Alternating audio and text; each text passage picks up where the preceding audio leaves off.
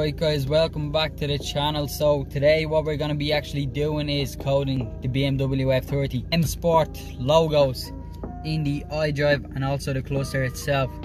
So guys, what we're going to be doing is we are using the Bimmercode app that we normally use. So you can download this in Play Store or App Store if you're using Android or Apple phones. So the adapter that we're actually using is, don't know if you can really see here, V-Gate iCar Pro.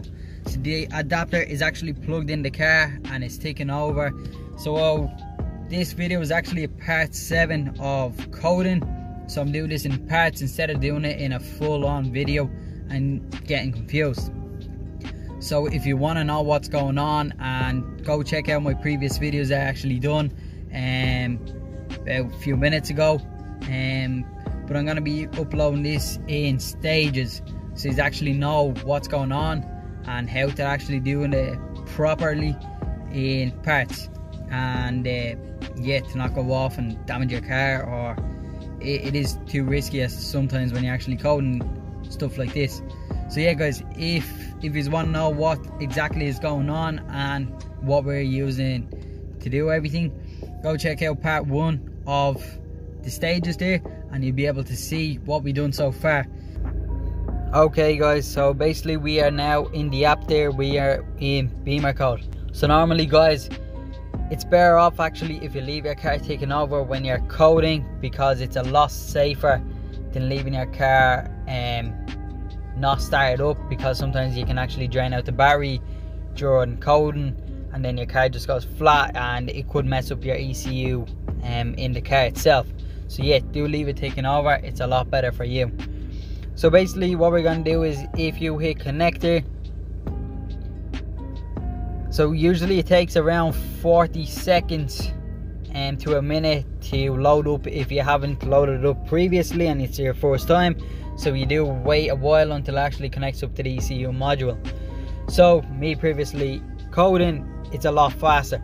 So just to show you here, there's a lot of cars, 2 codes. So there's i3s, 5 Series, 7 Series, X3s, X5s, but the car that we're going to be using today is the BMW F30. So what you'd want to do is, if it's an F30, you'd want to go into BMW 3 Series, M3s, F30s, F31s. So that is the whole models of the cars that you can code. So what you'd want to do is you'd click onto that there, so we already have it clicked on, and then you'd want to hit OK. So once you check in there, so it's reading the ECU now and it's connecting up to the car, so we can actually start coding. Finally got into it there after waiting for a few seconds. So the first thing you'd want to actually do is, so this is the full menu that it actually gives on your car and what can you do to it. So basically once you get into the electronic control unit, you can see crash safety module, air condition, electronic modules, head unit, clusters, back, front end electronic modules. So the thing that we're going to be going in today is head unit. So if you click on the head unit there, let it read up and connect to the ECU. We're in the head unit. So basically what you want to do is, you can see there that there's audio, daytime running lights, displays. So here we are, so sport displays, start animation. So if you actually go down to display options, iDrive system, so there's a lot there that you can do to the car. So what we're actually be doing is display options, iDrive system.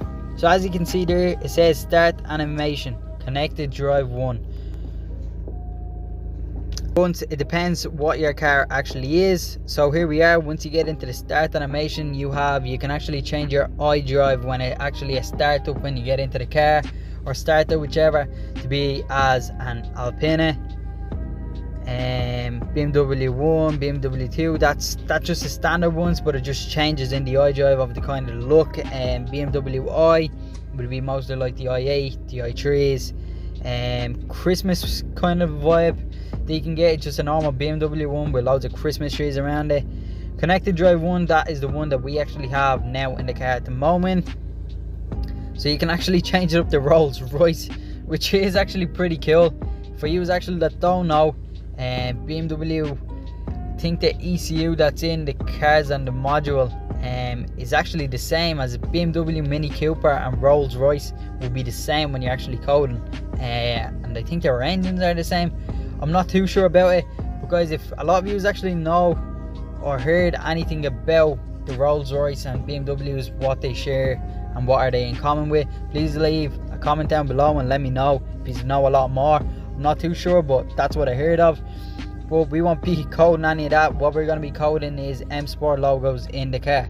So basically we're just going to hit on M there, so that is for msport. We're going to hit OK. So once we actually do that there, what you'd want to do is hit code in the top right corner. So as you can see there, once you actually hit code, it will start coding for you and the sport animations will appear in the iDrive. As I said, we went down, start animations are onto M. So as I said, hit OK, and then up in the right corner we're just gonna hit code, start coding. So we're just gonna let it do its own thing and start coding. But guys, one thing I'm gonna let you know is, if you've actually checked up on my previous videos, you'll already know, but if you haven't, the car itself sometimes actually does rev up its own revs on its own without even doing anything. The gauges in the car start going 90 to do. The iDrive itself starts showing up loads of different kind of stuff. Sometimes the car knocks off, turns back on its own. Don't panic, it's perfectly normal, it's all fine. So actually the msport logo is coded in the car just there as I seen it. Hopefully I can actually show you after I turn the car off and turn it back on what it actually looks like.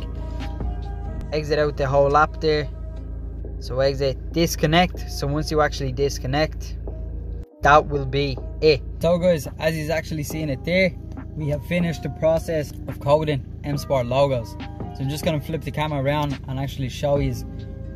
Hopefully, I'm not too sure now, the car is actually taking over and it's on, so you can't really see the msport logos now unless the car is turned off and you're getting into the car, and that's when it shows you what it's like. Car's taking over now, so we got the iDrive right there. So what I'm gonna do is try knock the car off complete.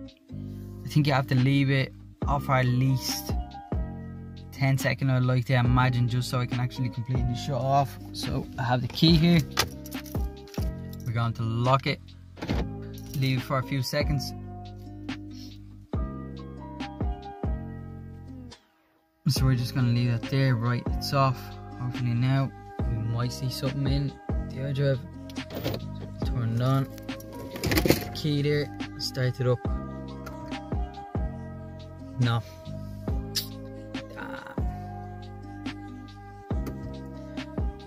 Just gonna knock it off. Try to start the car, maybe I'll turn it on. No, it doesn't. Damn it.